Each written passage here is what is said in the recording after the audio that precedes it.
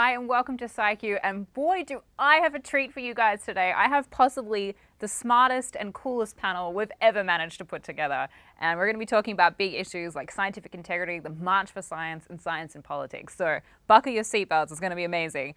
My first guest is Erich Jarvis, who is a neurobiologist at Rockefeller and studies the parts of the brain that help you learn languages.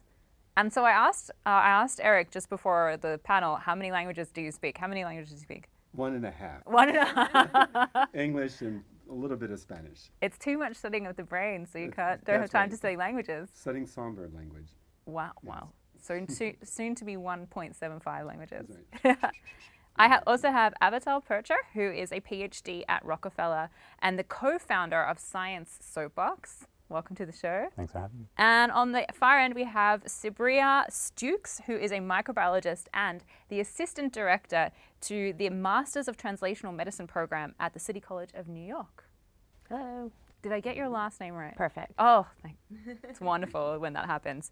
So the first thing I want to talk about is there's been a lot of people discussing, is science political or should science be political? Yes. It's like next topic. Yeah.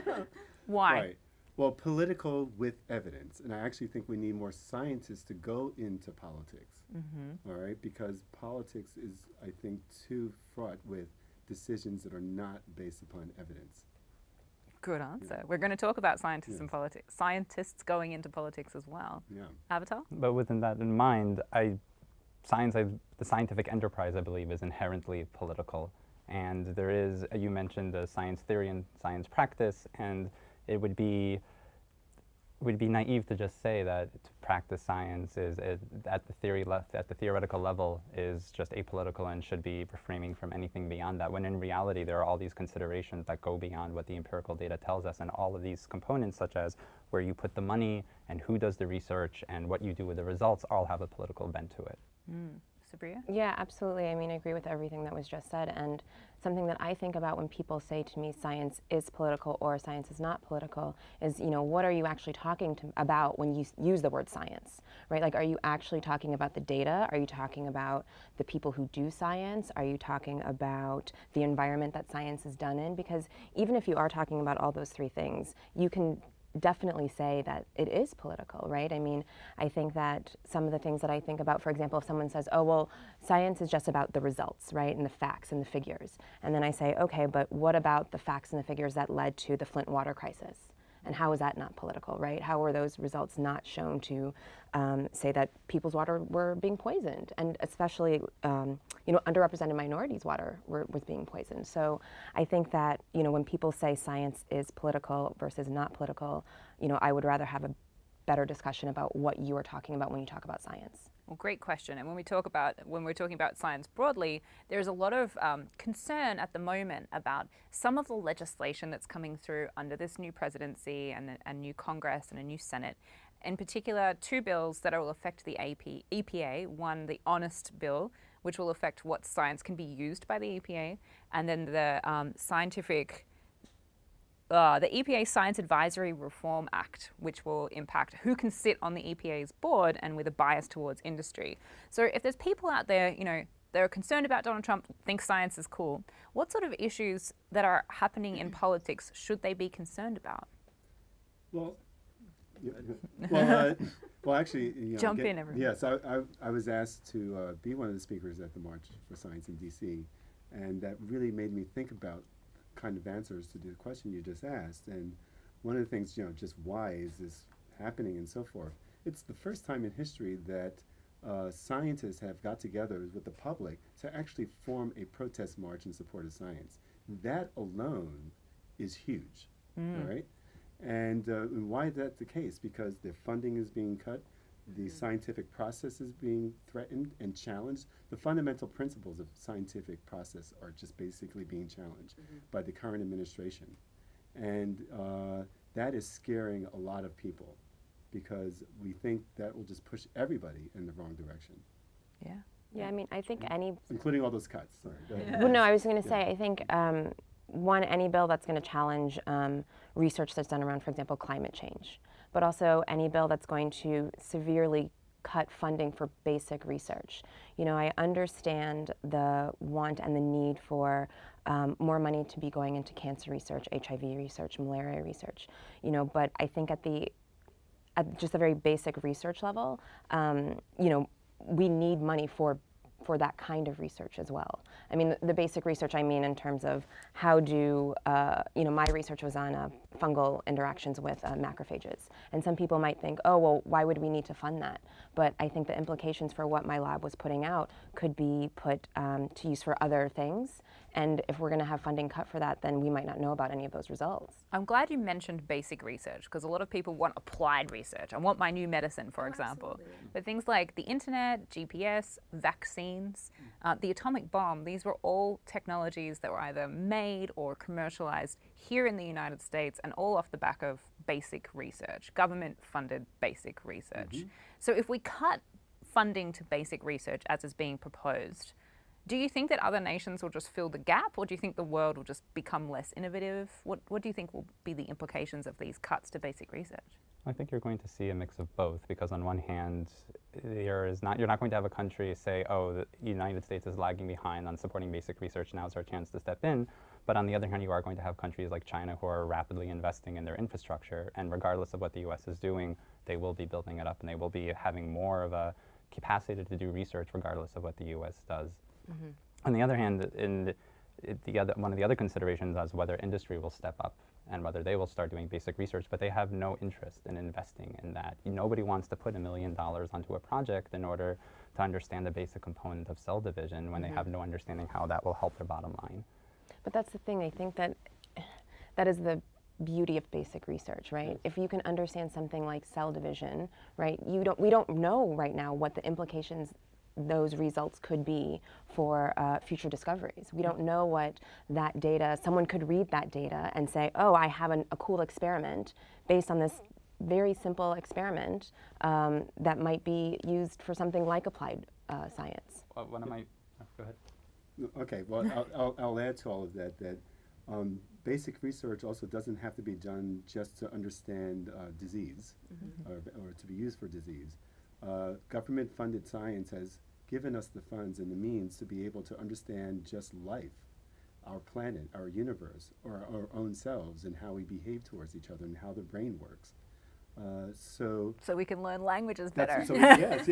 So if all of that, if we cut that kind of funding, I think it's going to be a decrease for this country. And if other countries actually increase their funding for it, we're going to have people migrating out of the U.S., good talent, to other countries. And hurting American science. Hurting American. I'll go, you know, but I'm a person of the planet. I'll go somewhere else if the funding is there.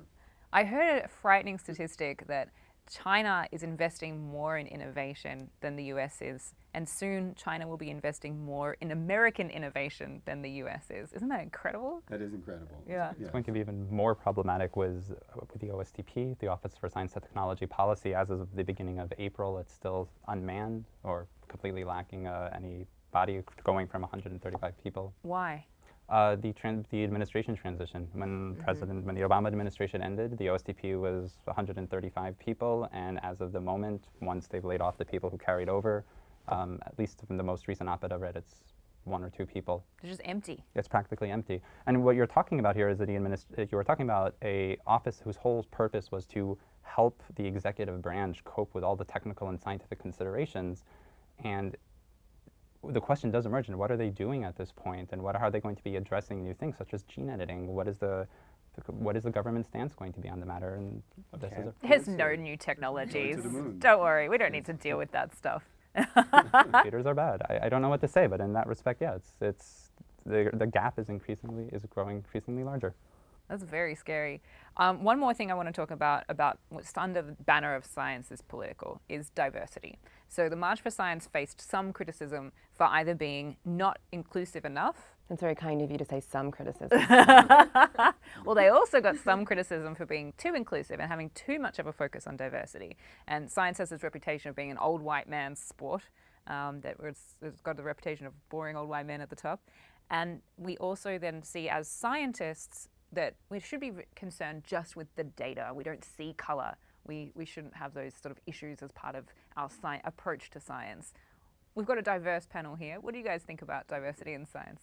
Well, myself being African American and the first African American professor at Rockefeller University and the second at the Duke University Medical Center. Wow. And when was that? When were you appointed? In 1998 at Duke University Medical Center. 1998 was the first time that an African American. No, the second time. I'm the second one to be tenured. Oh wow. Okay, and when I left, there were 2 more after me, so 4 altogether. Huge team you've got there. Well, thanks. So I've experienced a lot of this firsthand, and one thing I thought about this because I was asked to talk about this at the march, and to me this is a separate issue than the issue of budget cuts, because budget cuts can affect everybody. Mm-hmm. But independent of the budget cuts, science has a diversity problem.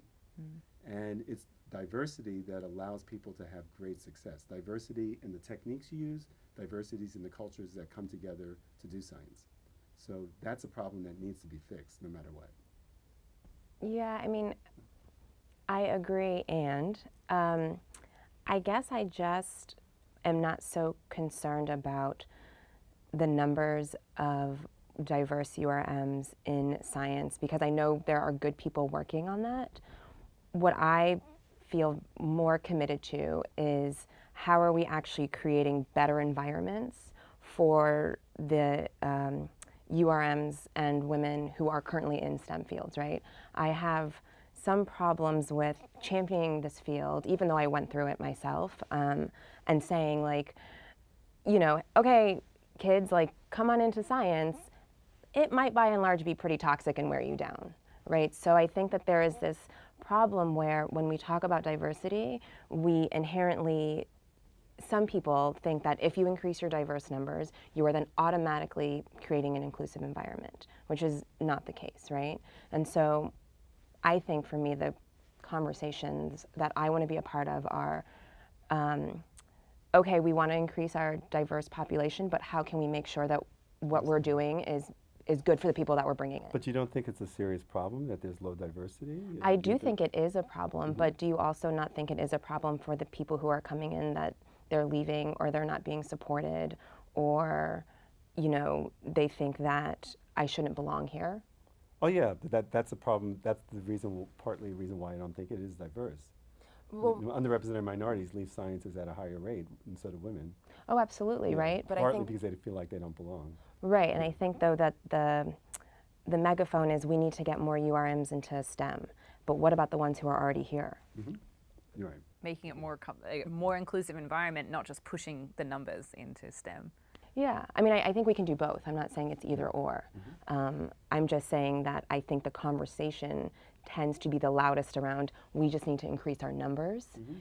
instead of we need to increase our numbers and we need to make sure that the people who are already here are being cared for. Yep.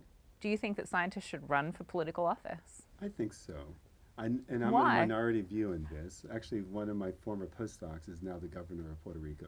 Wow. Ricardo Rossello. Oh my gosh. And because of that, I trust that he understands the scientific needs of the society and the community. And I knew that he eventually wanted to be a politician when he came to my lab. So he came into a science lab knowing that he wanted to be a politician. Yeah, it helps that his Unique. Father was once the governor of Puerto Rico too. That's in his blood. That's right, yes, yeah. But I encourage people to come to the lab to think about doing other things outside of the traditional academic track for 2 reasons. One is because there are not enough academic tenure positions for everybody. So you have to do something. That's right. Yeah. And second, part of the problem we have in our society today now is that there's too much of a separation between the scientists and the public. Mm-hmm. And you break down that separation by having scientists go into other fields that they can apply that science to, like politics. Avatil, I'd love to hear what you have to say about this, because I know you were toying with the idea of you personally running for office as a scientist. I have rather strong opinions on the matter, and one aspect of it is really the academic pipeline, and we know from simply the data that a large portion of people who train as graduate students and even stay on for postdocs eventually leave. So one aspect of it is really where does all this does this talent and all this intelligence essentially go? And I would argue that a large portion of it should go to actually public service. They join labs in order to contribute to our knowledge and humanities capabilities in the end, and then they fade off into the distance instead of being able to really making more of an impact out of academia. But if it's even a step beyond that, I would argue is that all aspects of becoming involved in some form of government on whichever level it is, at the end of the day, you're vying for the decision of someone at the top. And I find myself frustrated with the notion that out of all the people in Congress, there's only currently one person who has a PhD in science, Bill Foster. And so the notion is not just becoming involved in policy, but in politics in general, but also running for office and being a contributing member to the legislative branch and actually contributing your knowledge to making proper and informed decisions, I think is absolutely critical for our society. So vote for Bill. Vote for Bill. And Rush Holt is one of the other famous politicians. He was the congressman for New Jersey, previously a physicist, so an awesome representative of science and policy, and is now the head of the American Association for the Advancement of Science. So he's come full circle, science, policy, science again. There's a group that started called 314 Action, and they're the number for pi, 314, and their whole mission is to encourage scientists and train them to run for office. So I don't think you're the only one that has those concerns, but do you think that scientists should be running for Congress? Do you think they should be running for their local council? Or do you think, is there a place that scientists belong more? I actually need to be correct. I need to be corrected on that matter sometimes, because when I started thinking about becoming involved and running for office in some manner, I was thinking about on the congressional level, because that is really where all the funding and support for research originates, on the federal level budget. And then I've been over that, in part from the 314 Action Group, I was at their training, and they're absolutely amazing. The notion started emerging that the expertise that originates from your scientific training does not only need to be applied, it is not only relevant to matters that are related to scientific research, but rather becoming involved in all levels is increasingly necessary, because the ability to bring your expertise to a decision about how to support investing in solar panels for your local community, or what is really the basis, or what is the proper way to go about science education on the state level, is becoming more and more critical. So I definitely agree with that. I just want to add a quick statement to that. The fundamental principle is Congress and other legislators, right, are making the decisions of what science funding should be given to us. All right? All of us, I'm sure, have been supported by funds allocated by Congress. And if you have those people making decisions about science and they're not scientists, you got a problem. Yeah. And that's the problem we have now. So all our budgets are being cut across the sciences, because there's no one in there to advocate. Right. Yeah. So it's obviously going to be good for politics if we have more scientists there, hopefully using the scientific method to make good decisions. But do you think having more scientists leave the lab and go off to Washington, do you think that's good for science, the practice of it? I mean, I think that question seems like, you know, there's a finite number of people going into science, right? So, I mean, I think there's always going to be a flux of people coming in and going and leaving for whatever reason, right? And I think that, you know, you don't necessarily have to, I think what's happening now is this bigger conversation of not should scientists go into politics, but should scientists start doing a little bit more activism, right? Or to be active in their local, politics, or or in Congress or things like that. And so I think scientists can do these things at all different levels. And should they decide to leave, that doesn't mean that there isn't going to be more scientists coming into the labs. If people that love science want to do something to support science and be active in politics or policy, they don't just have to run for office, of course. What are some of the practical things? Because I know there's a lot of people out there who aren't scientists that think, I want to protect science, what should I do?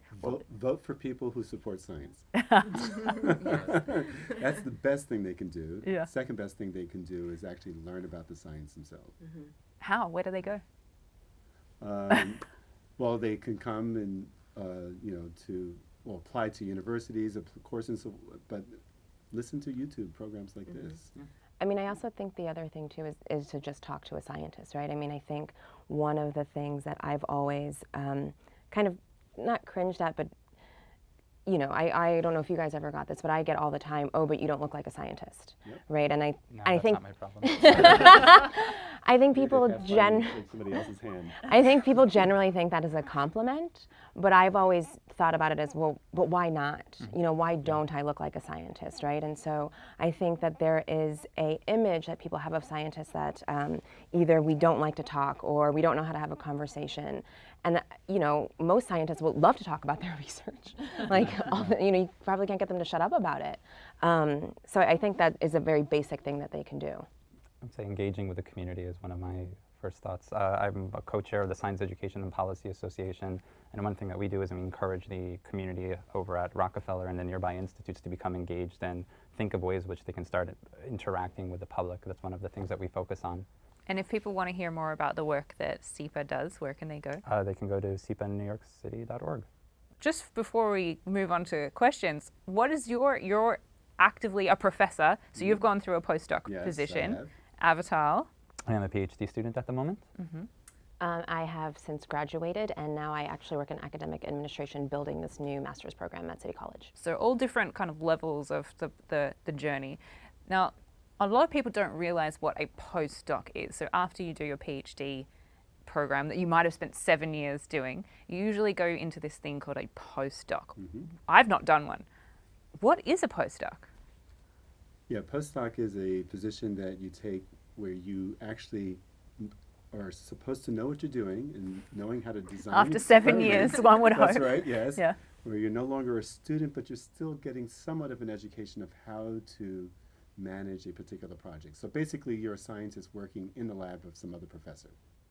And part of it was in order to have gained more expertise in an additional topic. Let's say you finish your PhD in one field and you say, I want to be able to integrate this other element from another lab, and I'm going to spend some time there and really get some additional exposure and training. And it used to be for around 2 to 3 years. And then the trajectory normally is that you might want your own lab. And so you might either have to do 1 or 2 of these postdocs, and postdocs can last for what, like 3 to 5 years sometimes. And then you then go on and get your own lab.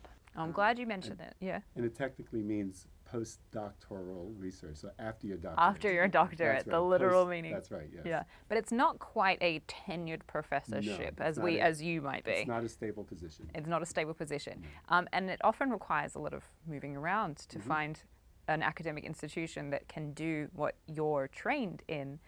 So there's some issues around that it's not stable, it's short term. You might have to move. If you have a young family, that creates issues. If you've got to bring someone else with you. But one of the interesting things that I found was that there's 15% of people who have finished a PhD after 6 years, 15% are in that tenured professorship that they wanted, and probably the reason why they did their PhD. But 10% consider themselves unemployed. So are these postdoc positions actually going to guarantee these people that have spent 7 years doing their PhD? As a postdoc, does it get you into an academic job? Well, I've heard numbers, right? Now, I'm not going to say I know if this is true or not, but I've heard numbers that PhDs are the most employed, including scientists. It's just that they're not all in academia, professors. We train them to become professors, but most of them go into other areas and still get employed. And the problem, I think, is that we should have our minds open to train them in many different areas. Using their scientific skills. So if we know that they're probably not going to end up in academia at the end of the PhD, why are we training them just for that one thing? That's right. And we have an example of it here. We have a wannabe here, right? And they're doing just fine, I hope. Yeah, but I also think it's that it's okay to change your mind. I think when people go into PhDs, they have many different reasons. And I know some of my colleagues went in very specifically knowing I want my own lab, and I know how hard it is. I know what the numbers are. I know what I'm up against, but I'm going to do it anyway.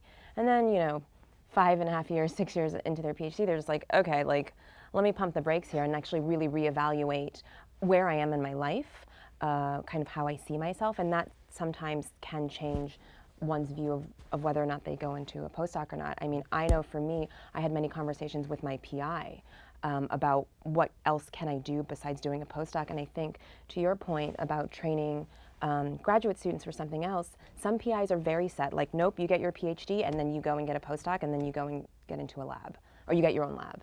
And so I think the conversation needs to include PIs to say, sometimes your graduate students aren't going to want to get postdocs. So how do you train them for other jobs? How do you allow them to maybe blog on the slide, do science communication, do podcasting? Because some PIs are like, nope, you're in your lab, you do your research, and you write papers, and that's it. Very focused, despite the fact that people leave. So the jargon here, the terminology PI meaning principal investigator. Principal. Okay, for those who don't know. Yeah. Yes. Thank you for translating. Okay, yes. I have a friend who says he translates science into English. Right.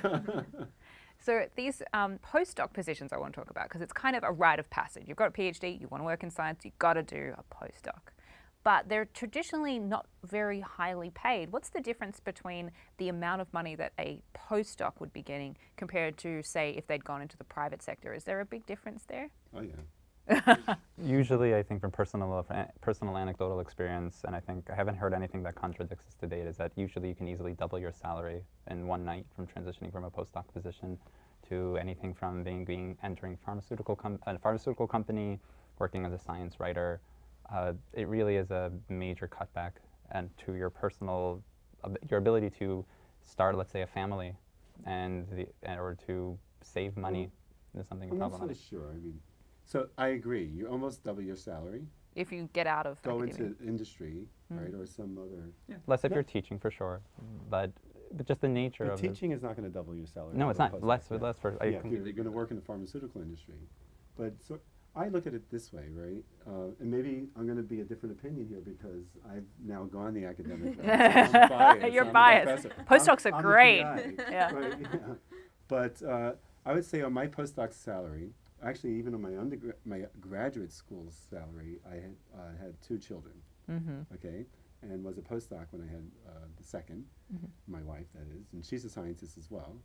And was she a postdoc too when she had the child? She was a postdoc, so she was a little older than me. She was a postdoc. I was a graduate student. Wow. Yeah, so she took me under her wing. And what we discovered is that the money you can make is not a whole lot, okay, but it is enough to live comfortably. And when you become a professor, of course, then it's more. But what really matters is, do you make enough to live comfortably and be happy at what you're doing, as opposed to make double that salary and be unhappy. Now, of course, there's a relationship between the amount of money you get and happiness, but there is a balance there. And I'm not sure if science has achieved it, but in my case, it did. Aside from the money issue, because it sounds like it's enough, but not as much as you could make. But another thing is that postdocs are inherently unstable in that they're usually term limited. It's a year, 2 years, 3 years, maybe 5, but you then have to move. And you often have to move to get that postdoc in the first place. So from your experience, was it disruptive having a wife and a family and then you have to pick your postdoc? The move was disruptive. And in any kind of high profile career where both people are pursuing something like that, you can have this two-body problem, as we call it. And it definitely was disruptive. And so we had to adjust. We had to figure out, could we get what do they call that when you a spousal, whatever? Sorry. A spousal allowance? No, I forget the terminology, but basically, what we do in science. Now I sit on these committees to hire scientists, to hire postdocs into faculty positions.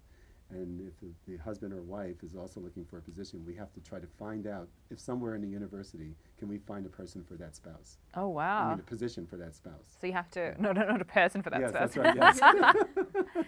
So are universities actually helping to get couples and keep them together? That's happening more and more now that you have more women going into science instead of being the stay-at-home mom, right? They want to be the scientist too. So, yeah, go ahead. I think for one of the things that for me is what I find so frustrating is that what the postdoc essentially represents for the 80+% that don't enter academia is that this is reflective of the end of the line for them in academia. And there is no option really in our current structure to enable them to continue doing research. If you don't want to head a lab and you're done with your postdoc and you weren't able to get that desired position, you're essentially done. Get out. And then if you're talking about moving, you're talking about transitioning careers, and there where I find it is truly problematic, and I dislike that nature of the academic structure the way it is right now. Yeah, and I think that, I totally agree with you, because I think that it's also it's not an easy decision to decide to not do a postdoc. I mean, it wasn't for me. I think for some people, they just know after the end of their PhD, they're just like, I'm out. There's other things I want to do. I want to make money. So I'm going to go consulting. I'm going to, you know, do all these other things. And I think for me, we don't do a good enough job about talking about the emotional aspect of these decisions where, you know, I said to myself, I spent over 10 years, right? I mean, I was working in other labs before I started my grad school career, but over 10 years doing wet bench research, really loving infectious disease research, loving being in the scientific environment. And then I had to say, I have to close the door on this because I have to do something, I'm going to do something else. And it is, if tomorrow I wake up and say I want to be back in the lab again, it is very impossible for me to get another job in academia because they're going to say, well, what have you been doing for the past 2 years? Do you know about this new technique? And so I think that there needs continuing to publish. Yeah, absolutely. So I think that I think you're absolutely right. I think that some people continue to do a postdoc because they say, well, if I don't do this, then I have to leave science. And I can't come back. Yeah. For a long time, and that's, I don't know, it's very heartbreaking for me actually to decide not to leave science in this way. So it sounds like postdocs are tough, not great pay compared to other things you could be doing at that age. Sometimes you can bring a spouse, but sometimes you can't. There seems like there's a lot of challenges with the way the system is set up now. I liked that you mentioned the solution of like universities will now try and keep couples together. Mm-hmm. What can we do? What sort of things would help make this situation better? What should we as the scientific community be doing to make it easier for scientists to stay in science without having to take those pay cuts and face those other challenges? Well, I think pay postdocs more. Yeah. I think, because I think that, I mean, basically grad students are free labor for PIs, right? We're pretty cheap. And we publish the papers and they go to conferences and they get to talk about our work. We help out with them. But I do think, you know, to your point, and I hate kind of distilling lots of things down to this almighty dollar, but I think we need to be paying our postdocs more. And building upon that, I think your specific choice of words was really poignant, was that what can the scientific community do? And one of the things that I think the scientific community needs to be more aware of is that if they don't do something, it'll be done for them. And in this case, if they really mistreat an entire stage of the academic career, something is going to change and they may not like the way it's done. And then there was an actual example of it where in the past year, one of the previous administration's legislation was that the minimum amount paid for the amount of hours worked. And that was essentially forcing the scientific community to pay their postdocs more. And then that eventually was blocked by the courts, and it didn't go through, but it resulted in this brief rift in which all the academic institutes were having something forced upon them that they did not like at all. And you could see the pushback. Some were saying that postdocs are only trainees. I was like, really? So 7 years wasn't enough in order to really become a PhD. And so I think really the scientific community, what it could really do is get its act together on its own end. Mm-hmm. And I'll add to all of this to say that if the public could support science more, that would force Congress to invest in science more, which would increase the salaries and pay people for their due worth. Mm-hmm. And the scientists, as you're saying, can help the public do that by reaching out to them more, as we're doing here. That's a good incentive. If scientists reach out to the public supports science, the Congress will support science, we'll be able to pay our people more. That's right. So it all comes back to scientists engaging with the public. Absolutely. I think that's a good place to end it. Thank you everyone so much for joining us in this amazing panel. We're so lucky to have these three incredible guests. If people want to know more about you, where can they check you out, Eric? They can go to jarvislab.net. and look us up at Rockefeller and read all about the science we do and support us. Thank you. Yes. Avatil? I am one of the members of the podcast Science Soapbox, so you can find us on Twitter and Facebook. And you can find me through the translationalmedicine.ccny.cuny.edu website to learn more about the program that we're building, which trains scientists and engineers in the process of bringing a scientific idea to market. Incredible work that you guys are doing. Thank you so much for joining us. Thank you for joining us. See you next time on ScIQ.